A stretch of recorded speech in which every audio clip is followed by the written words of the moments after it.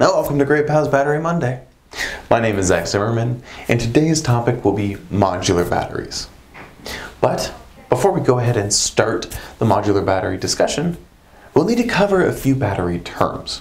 First, cells, battery packs, and modular batteries.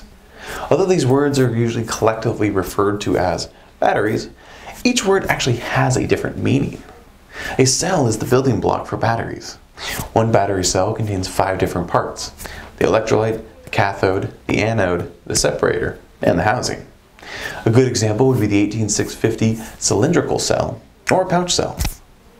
A battery pack, on the other hand, is a finished product, consisting of one or more cells that are connected in series or in parallel with a positive and negative terminal for charging and discharging.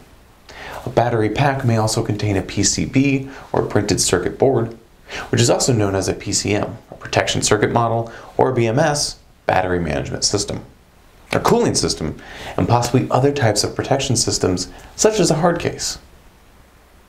Certain applications such as electric vehicles and mass power storage like solar grids require a huge battery pack. To get there, we'll have to create modular batteries. A modular battery is a battery pack that has been designed to work in tandem with other battery packs of the same specification. By introducing or reducing batteries in a modular setup, you'll be able to fulfill your power requirement without being limited to a set capacity or voltage.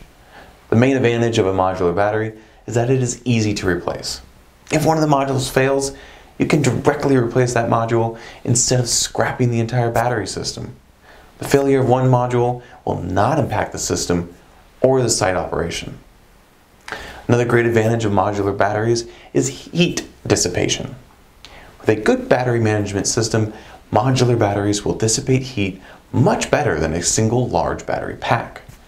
An example of a modular battery is the 12.8 volts 7 ampere hour version designed by Grepow, us. This modular battery can support up to 4 groups of batteries in series and 10 groups of batteries in parallel. You can configure the module battery according to the needs of the electrical equipment that you have. If your previous lead acid battery system is a 24 volt, 20 amp per hour battery, then you can use 6 groups of 12.8 volts 7Ah modular batteries in series and parallel to achieve 25.6 volts 21Ah. This is all that we're covering today. If you have any questions about today's topic or have any battery related things you want to know, please feel free to contact us by email at info@grepow.com, and who knows, may even answer your question in the next Battery Monday. Till then, my name is Zach, and thank you for watching. Bye-bye.